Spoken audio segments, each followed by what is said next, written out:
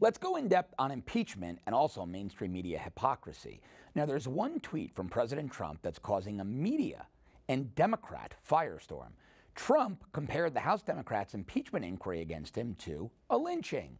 Trump tweeted, quote, "So someday, if a Democrat becomes president and Republicans win the House, even by a tiny margin, they can impeach the president without due process or fairness or any legal rights.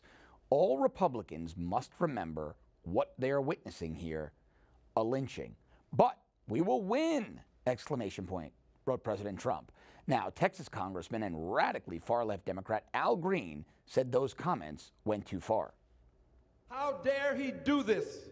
Does he not know the history of lynching in this country? Does he not know that thousands of African Americans were lynched, mob violence?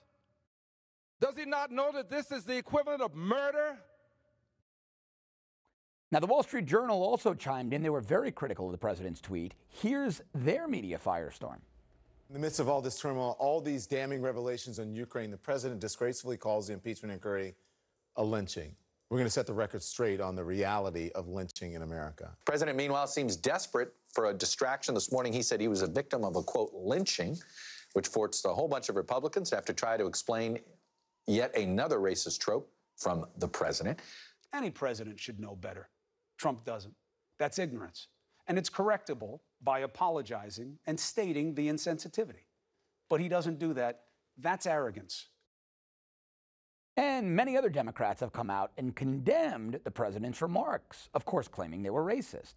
But what other media outlets aren't telling you is that some of those very same Democrats used the exact same language to describe Bill Clinton's 1998 impeachment. I will not vote for this nightmare before Christmas. I will not vote for this lynching in the people's house. Even if the president should be impeached, history is going to question whether or not this was just a partisan lynching. Now, former Vice President Joe Biden recently apologized for those remarks.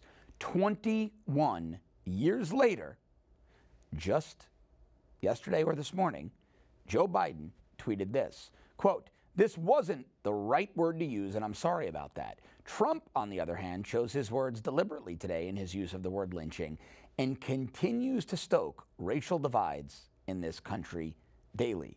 And finally, there's House Judiciary Committee Chairman Jerry Nadler. Nadler did the exact same thing as Biden and other Democrats back in 1998 when he compared Clinton's impeachment to a lynching.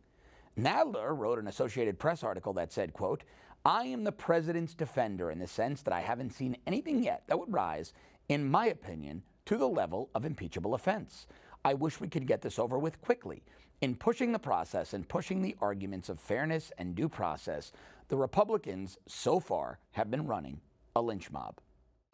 You just watched Newsmax TV, America's fastest growing news channel, now in 65 million homes. Get Newsmax TV on all the major cable systems or go to newsmaxtv.com and click on the Find Newsmax tab to locate us. Remember, Newsmax TV, we're real news for real people.